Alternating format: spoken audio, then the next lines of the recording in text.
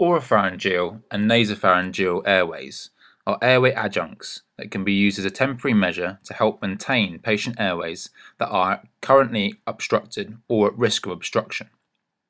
Both are available in various sizes, and it is important to choose the correct size before trying to insert them.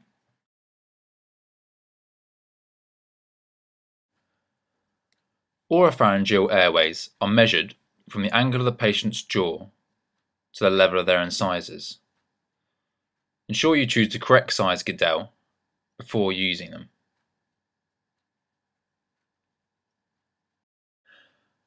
To insert the Goodell airway, introduce it into the patient's mouth, with the end of the Goodell pointing up towards the roof of the patient's mouth. Once you advance the Goodell halfway, rotate it through 180 degrees and continue advancing until the plastic base is adjacent to the patient's teeth, or until you meet resistance.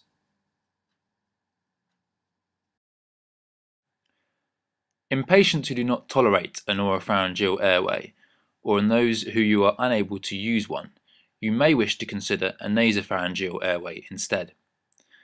Make sure you have the correct size nasopharyngeal airway before you try to insert it.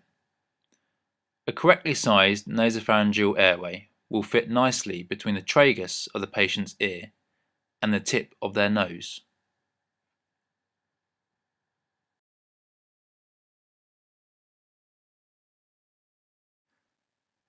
Once you have selected the right size nasopharyngeal airway, ensure you apply a water-based lubricant before insertion to ease its passage into the nostril.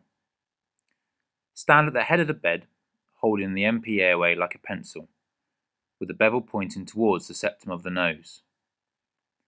Insert it into the patient's right nostril, as this is often larger than their left. When inserting it, advance it straight back as if you were aiming for your right knee. A small twisting action may help ease the nasopharyngeal airway into the nostril. Advance it up to the plastic base, or until you meet resistance.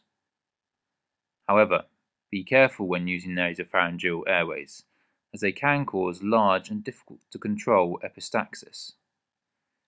If this does happen, don't remove the nasopharyngeal airway.